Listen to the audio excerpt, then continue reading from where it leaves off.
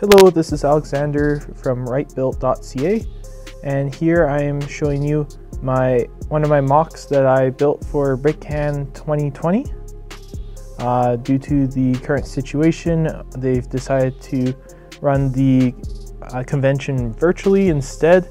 So here is my showcase of what I've achieved. This is the Hercules Heavy Freighter and Utility Shuttle. It is a micro-scale space build, and as you can see, it follows a white and orange color scheme. I'll give a quick spin of the model here.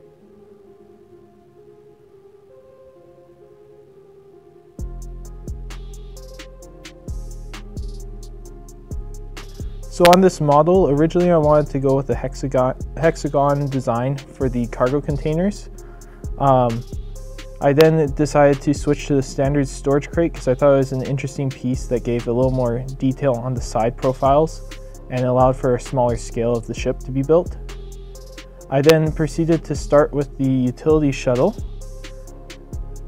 With the utility shuttle, I've used the skeleton arms from the Ninjago line to give it a little more mechanical feel.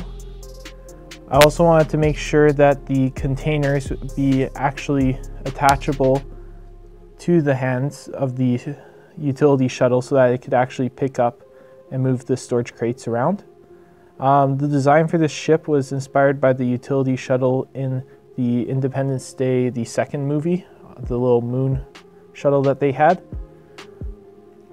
Transitioning to the midsection of the ship, I started to give it that tugboat-like feel.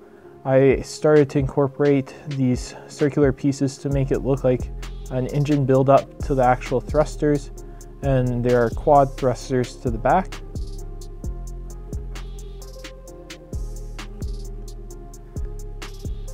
For the main transport ship, I started off by working on the engine area. So I created these very rectangular, aggressive looking engines, again to make it look like it had quite a bit of strength. And I also incorporated a few smaller, more precision engines to allow for steering and such. And one of my favorite things is from previous BrickCan, I acquired a handful of these new candlestick pieces, so I was very excited to get a chance to use them. Moving along the side, I had the idea of adding these circular sections to simulate docking ports so that the utility shuttle would actually be able to park on the main transport freighter itself for long travels from planet to planet. I also worked on the bridge, and I gave it a large surrounding view, including of the rear of the ship, so that it would not get ambushed by any space pirates there may be. And I also ensured to add some details for communications on the top. And moving on to the front, the most exciting part is the dual satellite dishes for communication under the main part. This model also contains an underside, and it is just too heavy to support itself on its own using the landing gear, so there is an additional support column that runs through the center to support it. And all the landing gear is retractable for flight time.